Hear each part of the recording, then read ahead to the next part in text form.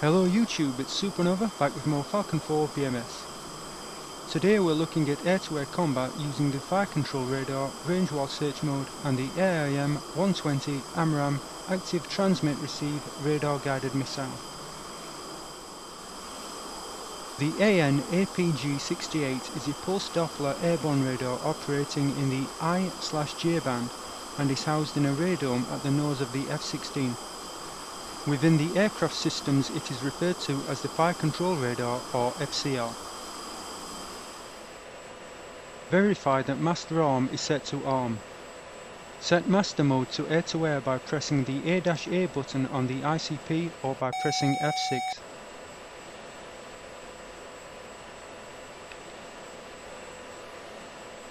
Verify that the FCR is operating by checking that the radio frequency or RF switch on the miscellaneous panel is set to normal. To control electromagnetic emissions from the aircraft, the FCR can be set to standby, which stops the radar emitting. Selecting quiet with the RF switch puts the radar into standby mode. You can also put the radar into standby mode by pressing OSB 4 on the multifunction display FCR page. We're looking at the FCR page on the left multifunction display, or MFD. The horizontal line across the display is the attitude indicator. This can be used to determine roll relative to the horizon. Verify that RWS is selected at OSB 2. Range while search, or RWS, is the primary beyond visual range, or BVR, radar mode. It is designed to return as many contacts as possible in a short period of time and is the most basic of the search radars in terms of information returned. As the primary BVR mode, RWS is used to find targets and aim the AIM-120 AMRAAM and AIM-7 Sparrow missiles. RWS uses a B-scope display to present radar contacts. Think of the radar as a projector which is projecting an angular beam from its lens outwards, both horizontally and vertically. A B-scope display spreads the base of the beam along the bottom of the display. The B-scope picture represents a limited overhead view of the volume of airspace that the radar sweep pattern covers. RWS has several search options: range, azimuth sweep, bar scan, and radar elevation tilt. Range can be set to 10, 20, 40, 80, or 160 miles. Most targets will not be detected until they are well inside 40 nautical miles. Detection range is dependent on the target aircraft's radar cross-section. The horizontal green lines on the right of the display are range scales and indicate 1/4, 1/2, and 3/4 of the currently selected range. You may adjust range using OSB 19 and OSB 20, or by moving the target acquisition cursor to the top or bottom of the display. Verify that range is set to 40 miles. Azimuth sweep can be set to 10, 30 or 60 degrees and is indicated by the scale at the bottom of the radar screen. The scale is split into 20-degree marks with 0 at the center, and it represents the full 120 degrees that the radar can scan. The two vertical cyan lines that appear on the radar screen when operating in restricted azimuth scan patterns are the azimuth gates. When operating in a restricted azimuth scan pattern, the azimuth sweep can be slewed left and right by moving the target acquisition cursor to the left and right edges of the current azimuth sweep area. Note that targets outside the azimuth sweep will not be detected, unless the target is locked, in which case the FCR will break the azimuth gates periodically to update the target track. Targets close to the locked target may then also be detected. You may adjust the azimuth sweep to 10, 30 or 60 degrees with OSB 18, or by moving the target acquisition cursor to the left or right of the display. The beam the antenna emits can scan 4.9 degrees in the vertical. When the radar bar scan pattern is set to 1, it will scan only this area. When the radar bar scan pattern is set to 2 or 4, the antenna tilt angle will be adjusted to scan a greater area. It takes 2.5 seconds to scan one bar and half a second to move the antenna to the next bar. A full 4-bar scan will therefore take 12 seconds to complete. In general, a 2-bar scan pattern should be used when the position of enemy aircraft is known. Otherwise, a 4-bar scan pattern should be used. To set radar bar scan to 2, press OSB 17.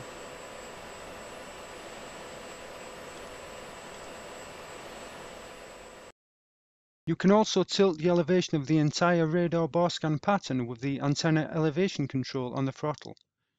Tilt the antenna down with Control F5, tilt it up with Control F7, and center the antenna with Control F6. Elevation information is represented by the scale on the left of the radar screen. There are 7 ticks in total, with a vertical line indicating the current elevation setting. The antenna is centered at the center tick, with each further tick indicating tilt angle in 20-degree increments up or down. The advantage of searching a smaller area is that the search is completed more quickly. The disadvantage is that contacts outside the search area will not be detected. The target acquisition cursor is made up of 2 small white vertical lines which can be slewed in the B-scope display and are used to lock onto targets. Moving the cursor over a target will also display its altitude without having to lock onto it. The 2 numbers to the right of the target acquisition cursor are the minimum and maximum altitudes of the bar scan at that range. The numbers change as the target acquisition cursor is moved away from your aircraft because of the angular nature of the beam. The volume of airspace searched is narrower closer to the aircraft and wider further from it. The number below the contact is its altitude in thousands of feet. Targets appear on the display as small squares, which fade with each radar sweep. Each time the radar beam passes over a target, a new square is generated. This creates what are known as target histories, as targets move across the display. When you designate a target, the RWS display will change to Situation Awareness Mode, or RWS SAM. RWS SAM mode is similar to RWS, but because SAM mode has to track a designated target, it can't search the same volume of airspace. The azimuth gates will show the reduced radar azimuth coverage. Note that using RWS SAM mode increases the chance the target will detect you via a radar warning receiver. If you designate the target again while in RWS SAM mode, the mode will change to Single Target Track or STT mode. STT will only track the designated target but will update continuously, providing the most accurate lock. When using STT, the target will probably become aware of the target lock, but the lock will be stronger and more difficult to break.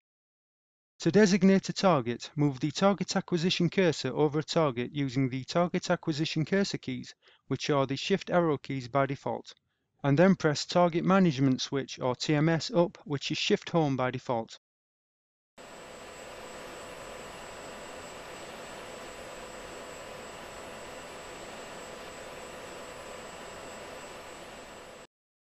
The contact now has a yellow square around it, indicating that it is a system track file. It has a velocity vector pointing from the nose of the aircraft to indicate its flight direction. You may cancel the target designation with TMS down, which is Shift N by default.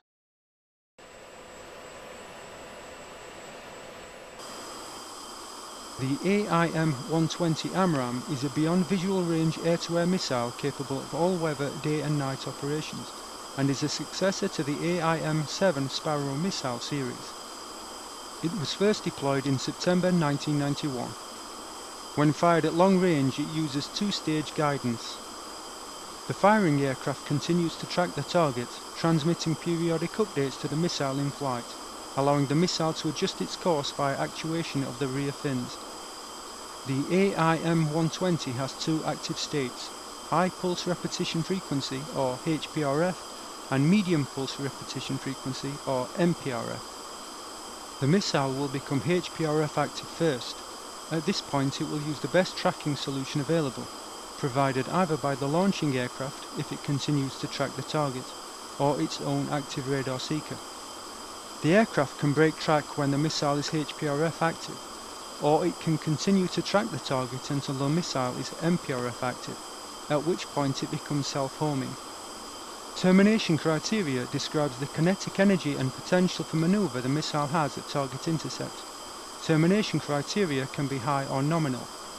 Nominal termination criteria indicates the missile has less energy and maneuver potential at intercept, resulting in reduced probability of hitting the target. You may break target lock when the missile has become HPRF active, but it may be preferable to wait until it has become MPRF active, unless the target is at a high aspect angle, in which case HPRF is sufficient. If target lock is lost or broken before HPRF, the missile will lock the first contact that it detects when it becomes HPRF active. Verify that AIM-120 AMRAAM is selected at OSB 6. Note that SLAV or slave mode is selected at OSB 18. Boresight mode is also available. In this mode, the missile will lock onto the first target it detects after launch. For this tutorial, we will use slave mode. You may select the radar cross-section to match the target using OSB 17. Options are small, medium, large or unknown. We will use medium radar cross-section.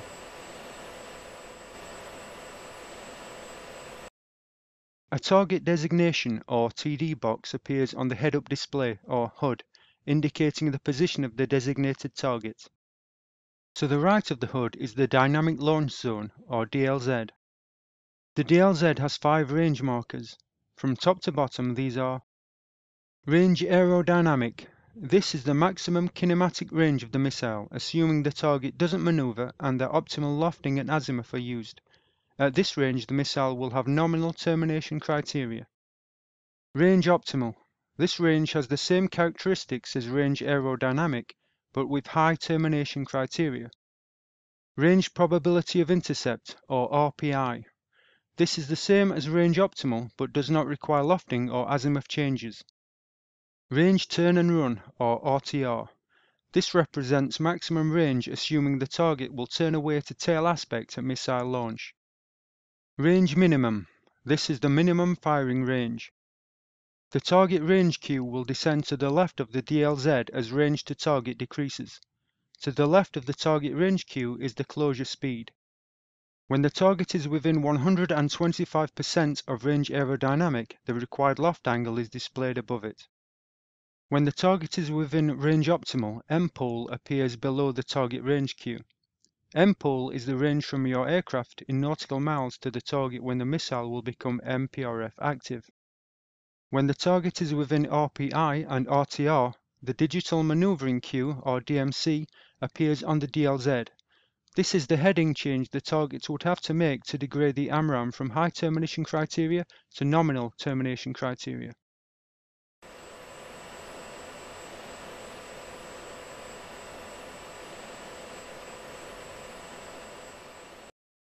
If the Mission Modular Computer, or MMC, or the Fire Control Computer, or FCC, determines that the missile will not hit the target, the time until termination will be displayed below the DLZ with the letter L to the right of the countdown. Loose TOI, or Target of Interest, will also appear in the center of the HUD. To fire an AIM-120 AMRAAM missile at the designated target, press and hold the weapon release button.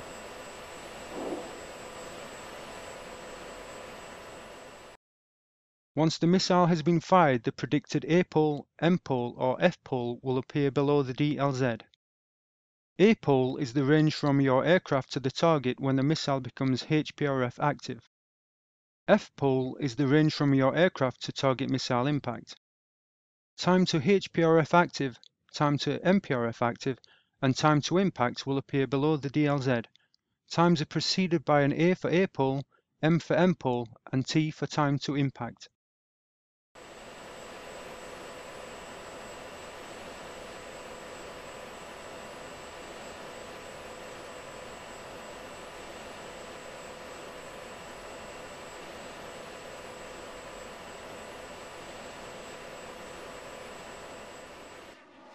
I hope you enjoyed this tutorial on the FCR, RWS and the AIM-120 missile.